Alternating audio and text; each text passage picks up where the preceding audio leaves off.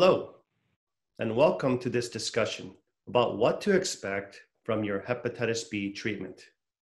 I'm Dr. Joseph Ahn, a professor of medicine and section chief of GI. I'm a transplant hepatologist at Oregon Health and Science University in Portland, Oregon. And my name is Dr. Amy Tang, and I'm a primary care internist and the Director of Immigrant Health at Northeast Medical Services in San Francisco, California. We are providing this information today to empower patients with hepatitis B to better understand their disease, including treatment endpoints, what to expect from treatment, how to adhere for maximum benefit of their therapy, and to understand the necessity of ongoing monitoring.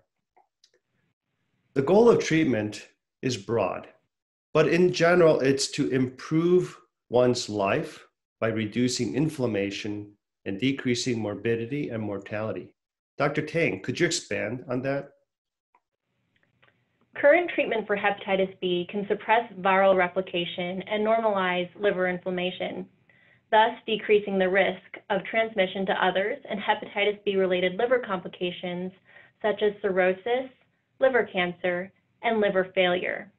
Such complications may sometimes require a liver transplant or even result in death.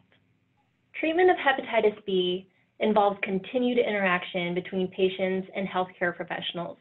Dr. Ahn, what do you believe is the role of each of these players? Yeah, thank you, Dr. Tang. I think I'd like to start by saying that this is a relationship and a two-way communication is very important. The healthcare providers should evaluate the individual patient's health and situation through an examination, review of their blood tests, and imaging studies before deciding on treatment initiation.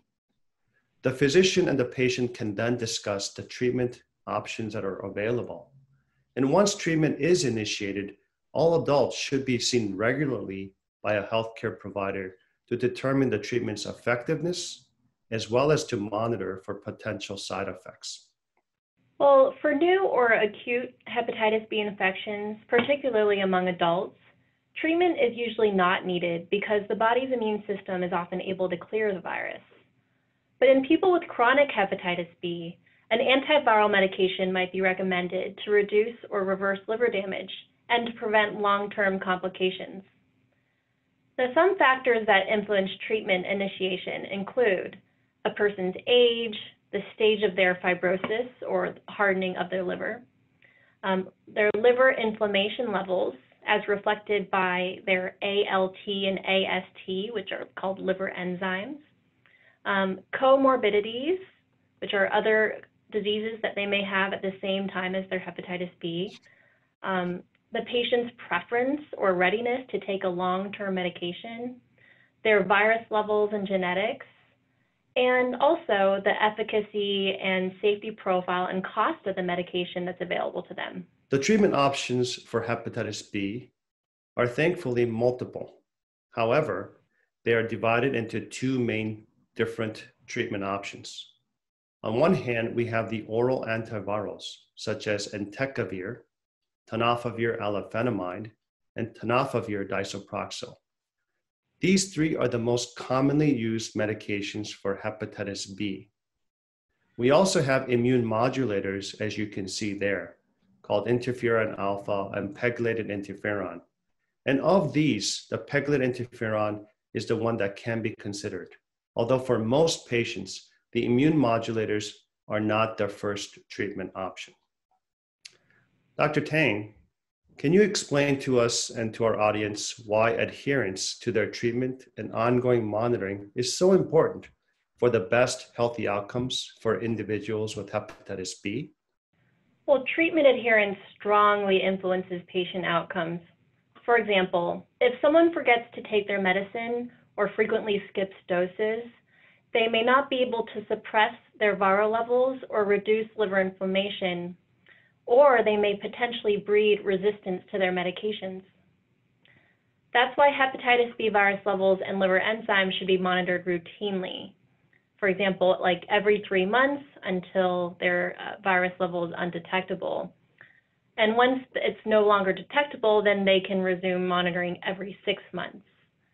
They should be also followed for adverse effects to the antiviral therapies, although they are relatively uncommon with the current first-line medications. So it's important to discuss the following with your physician. Regular follow-up to monitor for disease progression and liver cancer, any alcohol use, how to optimize your body weight and control diseases related to increased body weight like diabetes, how to prevent transmission to others. And you should also inform all of your current and future healthcare providers of your hepatitis B status, especially if you ever require medications that may suppress or affect your immune system. The key takeaways from this video are that hepatitis B is a serious infection that can lead to liver cancer, liver failure, or death if left untreated and unmonitored. We recommend that you discuss treatment options with your healthcare provider to best determine the therapeutic approach for you. To have the best clinical outcomes, as we discussed today, it is vital that you adhere to the treatment strategy that you and your healthcare providers agreed upon, and that you receive routine monitoring, as Dr. Tang outlined, in order to make sure that the treatment is working and to monitor for the low risk but potential side effects. Finally, we can be encouraged that long-term survival can improve with effective treatment. We're glad that you took the time to watch this educational video today. It is very important that you learn about your hepatitis B so that you can maintain your best healthy lifestyle. We've created a number of educational resources you can use. One that we recommend is an animated video with more information about hepatitis B that you can find at this link, cmeoutfitters.com/HBV patient ED. We hope that you will share them with friends and family to help them better understand hepatitis B. Thank you for joining us today, and we hope that this video has helped you better understand hepatitis B treatments and that you'll be able to use this information during your future visits with your healthcare provider.